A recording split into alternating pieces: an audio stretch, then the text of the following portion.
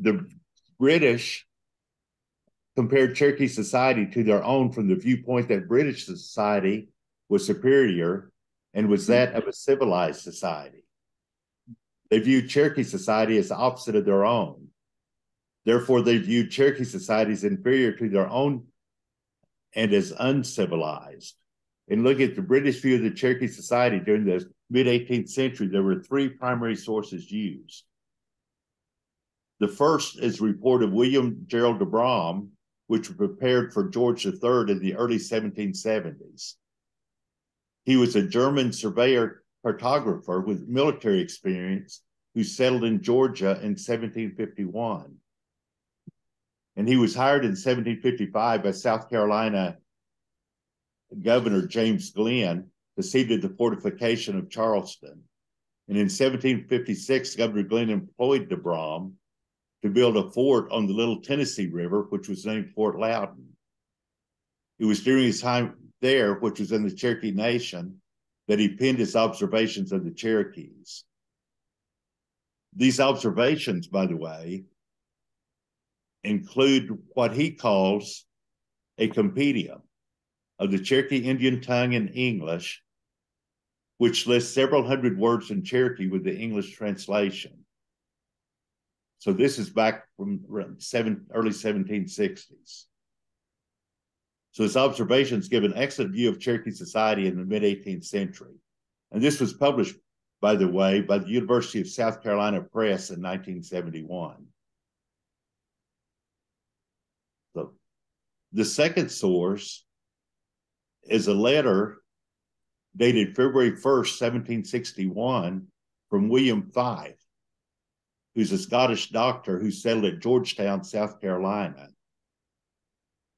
And it was written to his brother John Fife, a merchant and banker of Edinburgh, Scotland. And it contains an excellent description of the Cherokees' manners, customs, troubles, etc., during the late 1760 and early 1761. And it's among the collections of Gilcrease archives. And you could go online at Gilcrease and look at the copy of it. The third source is the memoirs of Lieutenant Henry Timberlake, who spent a few months living with the Cherokees in late 1761 and early 1762. And Timberlake, of course, is the person who accompanied the Cherokee leaders to London in 1762. And his memoirs give an outstanding view of Cherokee society in the mid-18th century. And Duane also edited this, and in 2007 came out with an edition of this. And there are other older editions of Timberlake's journal. So one of the first views which the British had of Cherokees was as international trading partners. As early as 1708, about 50,000 deerskins were sent to England from the Cherokee Nation. In the 5-year period, from 1754 through 1758, approximately 150,000 deerskins were shipped from Charleston to England. And the majority of these would have come from the Cherokee Nation. And it does not account for deerskins that were sold to Virginia traders or that were shipped to other Northern American colonies. So the total number from the Cherokee Nation is likely much higher than the 150,000. With the difficulties between Great Britain and the Cherokees,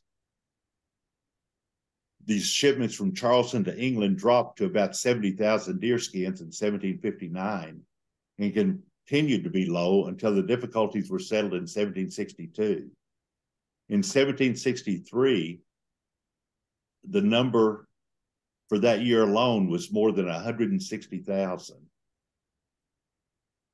The deerskins were used by the British to produce a chamois-like leather that was used for gloves, bookbinding, and many other things. Deerskins were by far the major trade item of the Cherokees, but however, other items made by Cherokees were also in demand. One of the major items was the split wood and cane baskets made by the Cherokee women. James Adair in the 1740s reported that they divide large swamp canes into long, thin, narrow splinters, which they dye of several colors, and manage the workmanship so well that both the inside and outside are covered with a beautiful variety of pleasing figures.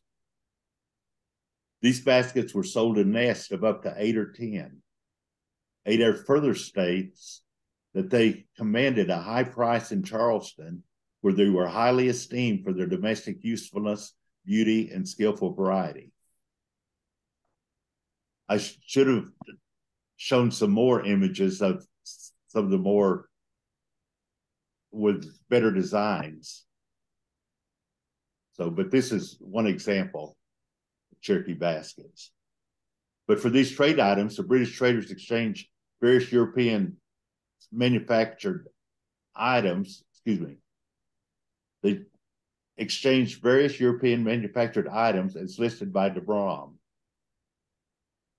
And he has belts, leather with buckles, blankets, bracelets, silver and brass, bullets, calicos, combs, earbobs, flints, garters, guns, hatchets, brass kettles, knives, linsey woolly, looking glasses, needles, pots, gunpowder, razors, silk ribbons, salt, scissors, shirts,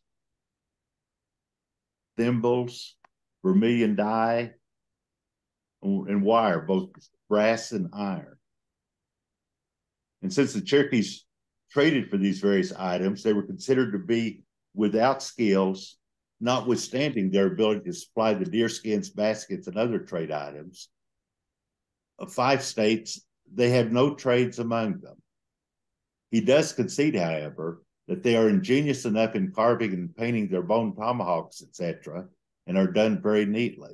He further states they live entirely idle during the winter months after their store is provided. At least their men do, for the women always find employment about works of agriculture, house matters, etc. So here we seem to have the advantage of them, for our tradesmen are equally diligent all the year round. But let's consider the motive. Among our laboring people to maintain their families or make money, which is avarice, are the motive, and how many of them, if they could support their families a year by 6 months' labor, would be idle the other 6? It's to our honor, though, that not satisfied with things barely necessary, we contrive and execute many different kinds of manufacture to beautify ourselves, houses, etc. The Indians do a little in this way by carving and painting their bows and arrows, calabashes, tomahawks, etc. So Fife believed that the British were industrious while the Cherokees were indolent. And Timberlake is a little more kind in his description of the Cherokees. He states, the Indians, being all soldiers, mechanism can make but little progress. Besides this, they labor under the disadvantage of having neither proper tools or persons to teach the use of those they have. He further states that considering this disadvantage, their modern houses are tolerably well built. He goes on to say that their canoes are the next work of any consequence. They're generally made of a large pine or poplar from 30 to 40 feet long and about 2 broad, with flat bottoms and sides and both ends alike. The Indians hollow them now with the tools they get from the Europeans, but formerly did it by fire. They're capable of carrying about 15 or 20 men, are very light, and can, by the Indians, so great in their skill in managing them, be forced up a very strong current. They have of late many tools among them, and with a little instruction, would soon become proficient in the use of them, being great imitators of anything they see done, and the curious manner in which they dress skins, point arrows, make earthen vessels and baskets for work, are proofs of their ingenuity, possessing them a long time before the arrival of Europeans among them. Timberlake, who likely spent more time among the Cherokees than Fife, does give them credit for their ingenuity. And de Brom gives the following description of the Cherokees' housing. He says, the Indians build their houses of posts on which they lash in and outside canes and plaster them over with a white clay mixed with small pieces of talc, which in a sunshiny day gives to these houses, or rather cottages, a splendor of unpolished silver. They are about 12 feet wide and 20 or more long, covered with a clapboard roof, have no windows, but two doors on the opposite sides, sometimes only one door. The fireplace is at one end of the house with two bedsteads on both sides of the fire. The bedsteads are made of canes raised from the ground about 2 feet and covered with bear skins. Their corn houses are built in the same manner, but raised upon 4 posts, 4 and some 5 feet high from the ground. Its floor is made of round poles on which the cornworms cannot lodge, but fall through, and thus the Indians preserve their corn from being destroyed by the weevils a whole year. And 2 or more families join together in building a hothouse, about 30 feet diameter and 15 feet high, in the form of a cone with poles and thatched without any air hole except a small door about 3 feet high and 18 inches wide. In the center of the hothouse, they burn fire of well-seasoned dry wood, and around the inside are bedsteads fixed to the studs, which support the middle of each post. These houses they resort to with their children in the winter nights. Upon the same plan of these houses, only on a greater diameter and perpendicular, their townhouses are built, in which the headmen assemble to consult in war, peace, or other concerns. And every evening during summer, all families of the towns meet to dance and divert themselves. Timberlake gives the following description of their houses. He states that their modern houses are tolerably well built. A number of thick posts is fixed in the ground according to the plan and dimensions of the house, which rarely exceeds 16 feet in breadth on account of the roofing, but often extend to 60 or 70 in length beside the little hothouse. Between each of these posts is placed a smaller one, and the whole wattled with twigs like a basket, which is then covered with clay, very smooth and sometimes whitewashed. Instead of tiles, they cover them with narrow boards. Some of these houses are 2 stories high, tolerably pretty and capacious, but most of them very inconvenient for want of chimneys, a small hole being all the vent assigned in many for the smoke to get out at. One thing on which de Brom, Fife, and Timberlake agree is that the Cherokees were warriors. De Brom gives a good account of the various military titles. He states that a certain number of scalps are required from the hands of a young Indian before he can be honored with the first military title, which is a slave catcher, and a certain number more for their next higher title, which is a raven. The next higher title to this is a man killer, which is as much as a colonel. Their highest military rank is that of a warrior, or as much as a general. They receive at every promotion certain marks on their necks, cheeks, and breasts, printed in the skin, with scratching of a pen and gunpowder or coal dust. Before they have any title given them, they are only galled gunmen or boys, which in time of hunting and war attend their chiefs as servants, bring them water, wood, fire, and venison. A gang or troop take only one woman to war with them. She is to take care of the camp, fire, provisions, etc. This woman, after some campaigns, is raised to the dignity of war woman, to which all prisoners must be delivered alive without any punishment as her slave, if she requires it, which is a privilege no man can enjoy, not even their emperor, kings, or warriors. And there are but few towns in which is a war woman. Timberlake gives a similar description. He states that the people are divided into two military classes, warriors and fighting men, which last are the plebeians who have not distinguished themselves enough to be admitted into the rank of warriors. There are some other honorary titles among them, conferred in reward of great actions. The first of which is Atasiti, or man-killer, and the second, Colonna, or the raven.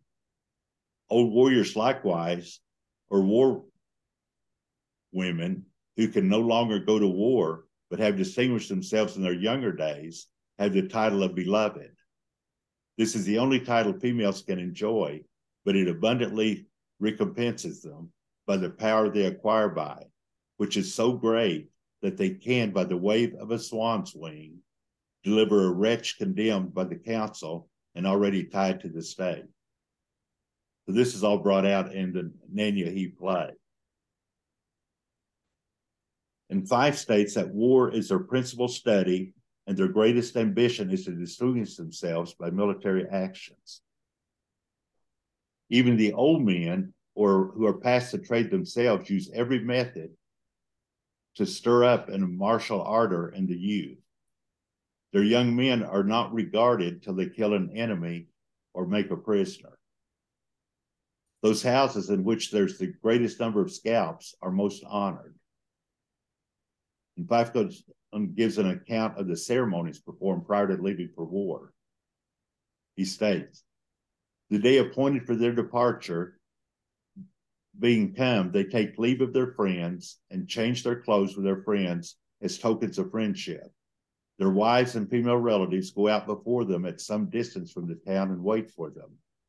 The warriors march out dressed in their finest apparel and most showy ornaments regularly one after another, for they never march in rank, but always in a string like geese. The captain marches slowly on before them, singing the death song, while the rest are quite silent. When they come up to their women, they deliver them all their finery, put on their worst clothes, which is commonly a blanket and arse clout, and proceed against their enemies. It is rarely about lands they quarrel, for their lands are immense, but to keep up that barbarous bloodthirstiness which they think courage. Their military qualities are rather vigilance and hardiness than a courageous boldness, for they seldom fight in an open place. All their aim is to surprise and not be surprised. De Brahms gives a similar account of their method of fighting. He says that the Indians have as yet no notion of shutting themselves in forts, nor to fight without the greatest necessity in open fields. They lay an ambush and from behind trees fight their enemy and surprise them in their camps or houses early in the morning, taking the greatest care not to expose themselves to any kind of danger, if possible to avoid it. This method of fighting was in direct contrast with, or opposite to, the European method of fighting. Their soldiers lined up in rows and attacked the enemy in the open. De Brahms, Fife, and Timberlake all considered the Cherokees to be without laws. De Brahms states that although the Cherokees have an emperor, some kings, warriors, man-killers, ravens, and slave catchers, all honorable titles and preferments suitable to the excellency of principles conceived by unrefined ideas bestowed on their headmen, yet they're without any legislator, of course, without law or government, nor do they pay any obedience unto their head men unless when they go out upon a warlike expedition. Fife says that their government is full of liberty. They can't be said to have any laws being guided by the customs of their ancestors. Without laws and punishments to force them, they adhere punctually what their fathers practiced before them. Our numerous laws enforced by punishments and joined to religion can't keep us in half the order they observe voluntarily. Timberlake states that their government, if I may call it government, which has neither law or power to support it, is a mixed aristocracy and democracy. The chiefs being chosen according to their merit in war or policy at home. These lead the warriors that choose to go, for there is no laws or compulsion on those that refuse to follow, or punishment to those who forsake their chief. He strives, therefore, to inspire them with a sort of enthusiasm by the war song, as the ancient bards did once in Britain. These chiefs or headmen, likewise, comprise the assemblies of the nation, into which the war women are admitted. The reader will not be a little surprised to find the story of the Amazons not so great a fable as we imagine. Many of the Indian women being as famous in war and as powerful in the council. The British considered themselves to be a nation of laws, while the Cherokees were the opposite, a nation without laws. And interestingly, neither de Brom nor Timberlake make any reference to the clan system of the Cherokees. Fife mentions it, but confuses it with a family living together rather than the clan. He states, death is sometimes inflicted on them if a murderer kills one of the same cabin or family. The head of that cabin can put the offender to death. If the offender is of a different cabin, the heads of the nation are the judges. These cases, however, don't often happen. The common way is for the murderer to abscond, and all his friend goes to the friends of the deceased and makes some presents. If the presents are accepted, the difference is made up. The person delivering the present says, with this string of wampum, I remove the hatchet from the wound. With this belt, I'd stop the blood, as if by curing the dead person. But if the presents are rejected, the offender must be very cautious, or he'll be murdered, and then the offense is as strong on the other side and desire of revenge the same.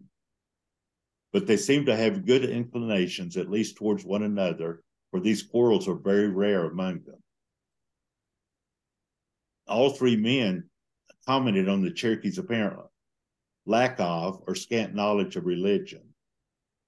De Brom states that the Indians have also but a very scant knowledge of a divine being, which knowledge, or rather notion, extends no further than that they believe he is good, but they pay no manner of adoration to him or anything existing, or have any ceremony at all, more than to extinguish all their fires once a year in July, at the time when the Indian corn is in its milk, in which they squeeze out by beating and straining, then boil that milk by fire, new caught from electricization, which they perform with 2 green sticks rubbed with great velocity against each other until they are lighted. When this milk is boiled to a consistency, they let it cool, then form it into little cakes, which they fry in bear's fat, and are, while warm, a delicious eating. With them, they keep feasting 3 days. To this season, they postpone all elections, promotions, and their king's coronation. De Brom further states that the Indians have a notion of immortality and of a future state when they expect to enjoy wives, guns, and large hunting grounds well stocked with deer. They have an apprehension of spirits. This they prove in such times when the warriors return from the wars with their scalps and expose them for several weeks before their townhouses. No woman, girl, or boy can be prevailed upon to go near the townhouse at night. They say among the scalps wander the spirits of the killed. These spirits the Cherokees call Skeena, which we know that that's also the Cherokee word for devil. 5 states, religion they have very little of, except such of them as the French make Catholics of.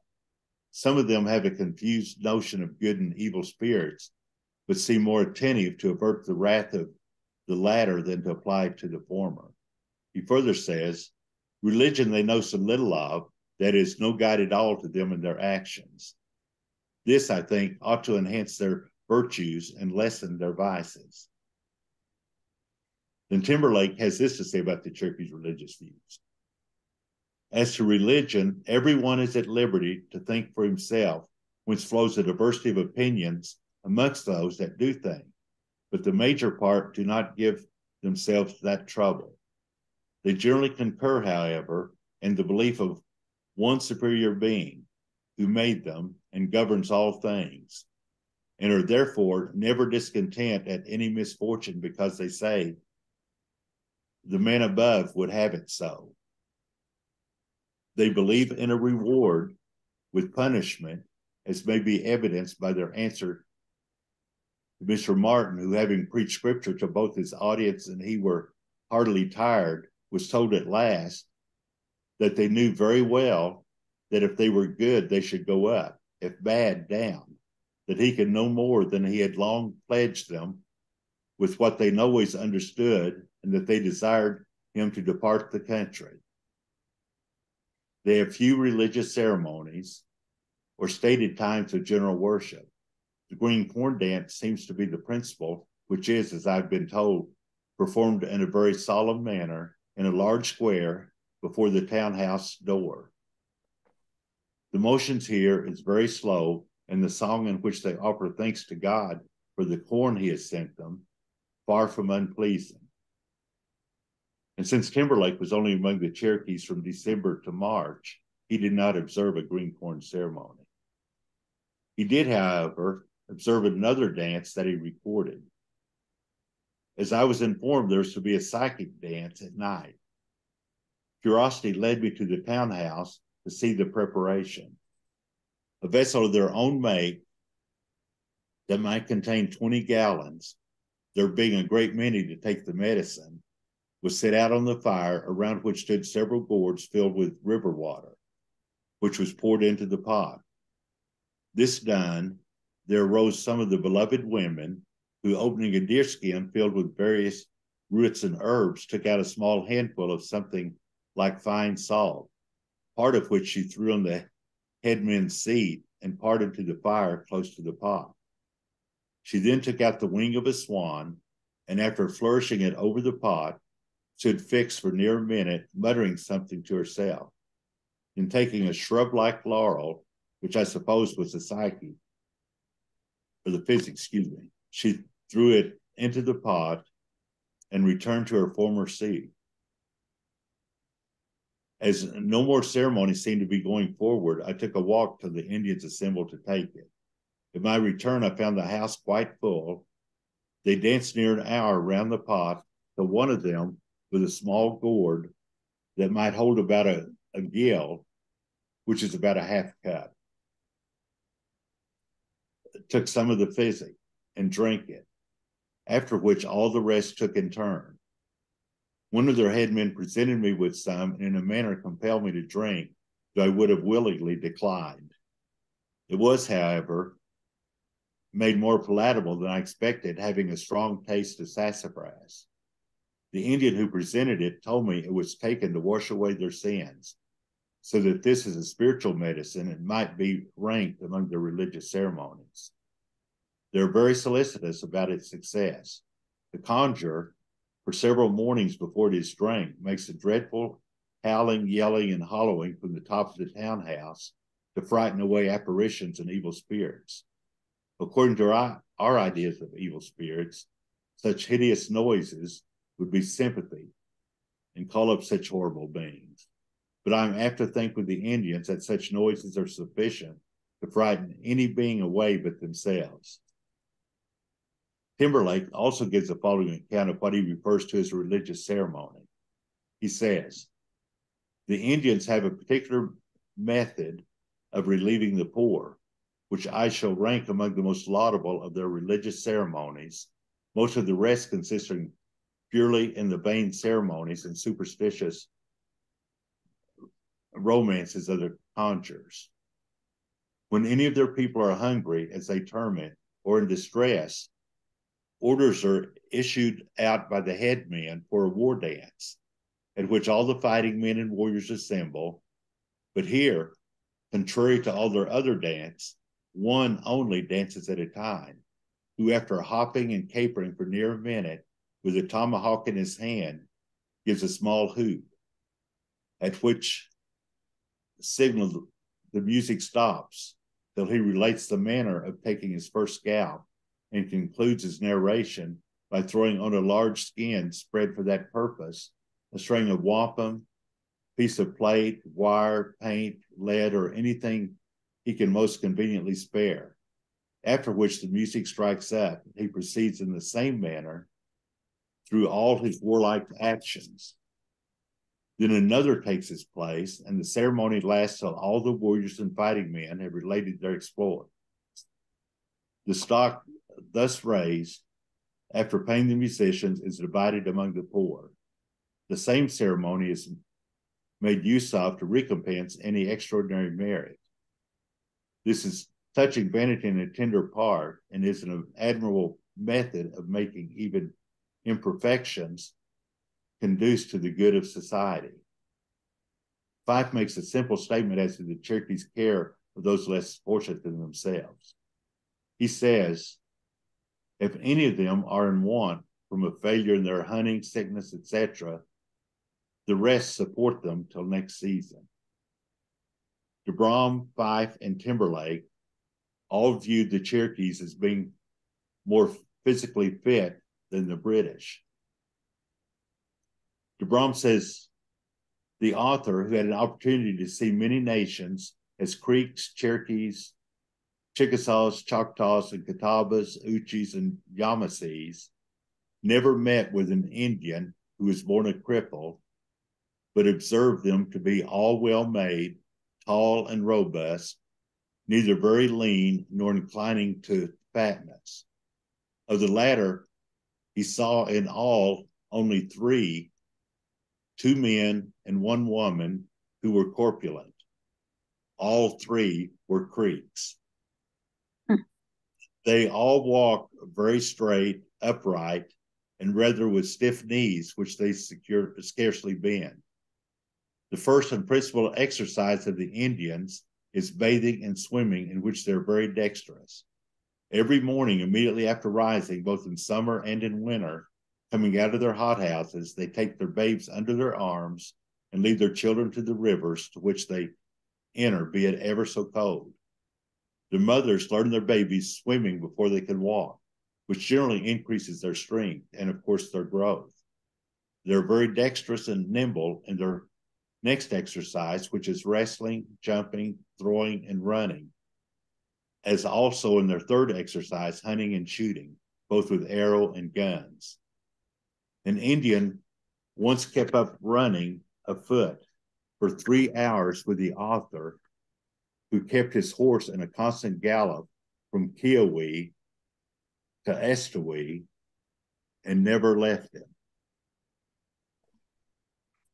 Fife says that an Indian has black hair, straight limbs, and generally is taller than whites. They are hardy people, though their hardiness consists rather in bearing much exercise and labor. They're more robust and better made than we, and have better and healthier constitution. This is owing to their temperance and exercise rather than our luxury and debauchery. It is evident our puny constitutions and short lives are owing to our luxury and debauchery. To please our palates, we eat unwholesome foods and are probably born of unhealthy parents, by which our staminas are depraved. If we can be raised, we make our bad constitutions worse by our irregularities, and then beget children a degree worse than we were.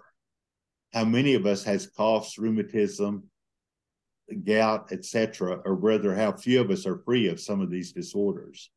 The Indians rarely know any of these, or indeed any chronic complaints owing to their exercise. Timberlake describes a foot race between some Cherokees and some officers of the Virginia Regiment. He says, there were 3 officers of the Virginia Regiment, the slowest of which could outrun the swiftest of about 700 Indians that were in place. But had the race exceeded 200 or 300 yards, The Indians would then have acquired the advantage by being able to keep the same pace a long time together, and running being likewise more general among them, a body that would always greatly exceed an equal number of our troops. De Brom gives the following description of the individual. The Indians have no distinction of dress among themselves, or do they seem to have a fancy for it, except it be in painting their faces with red in time of expressing their peaceful friendship, and with black in time which they intend to indicate their warlike inclinations, and ornamenting their hair, ears, and necks with feathers, garters, and beads, as also their arms with bracelets. If they have a blanket or a piece of stroud, by them called a watch coat, to hang about them as a mantle in the daytime, and to roll themselves in it as night, they are satisfied, as they use very little to cover their body or head, for which they seem to take no manner of care, unless their legs and feet, which they always keep wrapped up in leather stockings or moccasins and woolen leggings. The men pull out their hairs, that is, the eyebrows and beard, so that they appear as being born without the former, and grown men without the latter, and therefore misled many Europeans to observe in their journals that the Indians have neither eyebrows or beards, and that by nature, whilst they might have seemed the women to have all very strong eyebrows. Fife simply states that the men have no hair on their chin or lips, and both sexes shave it off their privities. Timberlake gives a more detailed account of their appearance. He says, the Cherokees are of middle stature, of an olive color, though generally painted, and their skin stained with gunpowder, pricked into it in very pretty figures. The hair of their head is shaved, though many of the old people have it plucked out by the roots, except a patch on the hinder part of the head, about twice the bigness of a crown piece, which is ornamented with beads, feathers, wampum, stained deer's hair, and such like baubles. The ears are slit and stretched to an enormous size, putting the person who undergoes the operation to incredible pain, being unable to lie on either side for nearly 40 days. To remedy this, they generally slit but one at a time. So soon as the patient can bear it, they're wound round with wire to expand them, and are adorned with silver pendants and rings, which they likewise wear at the nose. This custom does not belong originally to the Cherokees, but taken by them from the Shawnees or other northern nations. They that can afford it wear a collar of wampum, which are beads cut out of clamshells, a silver breastplate, and bracelets on their arms and wrists of the same metal, a bit of cloth over their private parts, a shirt of the English make, a sort of cloth boots, and moccasins, which are shoes of a make peculiar to the Americans, ornamented with porcupine quills. A large mantle or match coat thrown over all completes their dress at home. But when they go to war, they leave their trinkets behind, and the mere necessities serve them. The women with the hair of their head, which is so long that it generally reaches to the middle of their legs and sometimes to the ground, clubbed and ornamented with ribbons of various colors, but except for their eyebrows, pluck it from all the other places of the body, especially the lower part of the sex. The rest of their dress has now become very much like the European, and indeed that of the men is greatly altered. The old people still remember and praise the ancient days before they were acquainted with the whites, when they had but little dress except a bit of skin about their middles, moccasins, a mantle of buffalo skin for the winter, and a lighter one of feathers for the summer. The women, particularly the half-breed, are remarkably well featured, and both men and women are straight and well built with small hands and feet. They have now learned to sew. By the way, it said small hands and feet. My mother wore size 4.5 shoe. They have now learned to sew, and the men as well as the women, excepting shirts, make all their own clothes. The women, likewise, make very pretty belts and collars of beads and wampum, also belts and garters of worsted. Timberlake made an interesting observation as to the names of the Cherokees.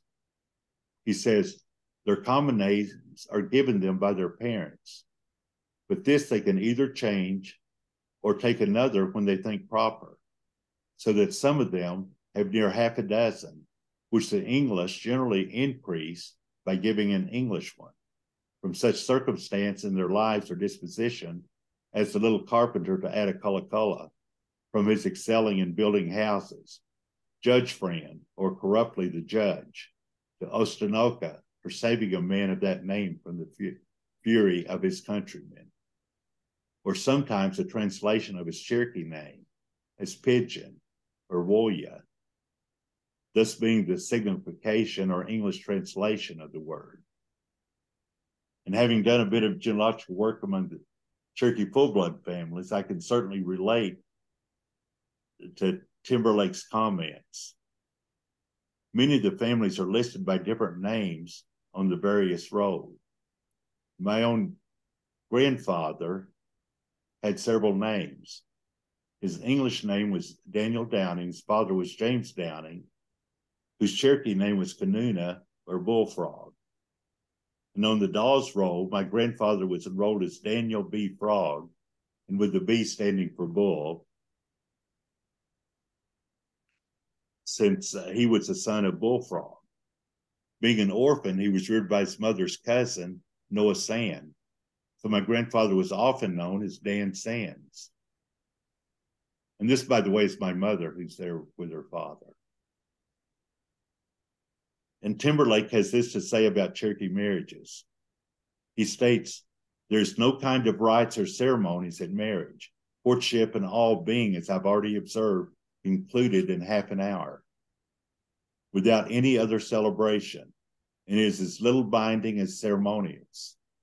For though many last till death, especially when they're children, it is common for a person to change 3 or 4 times a year.